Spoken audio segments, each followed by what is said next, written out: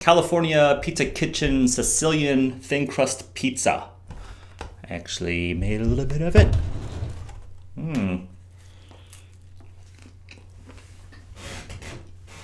you know what goes great on pizza, or what I like to put on my pizza, is sriracha. Oh, also part of my barcode paintings.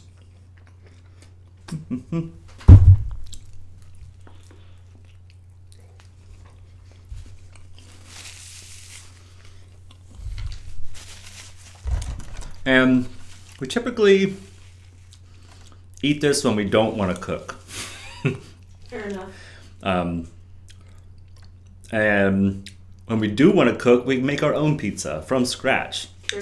My wife Sarah will even make her own crust. So this is just kind of for those nights that we have something to do and we don't have time to really cook. So this is our way of not cooking.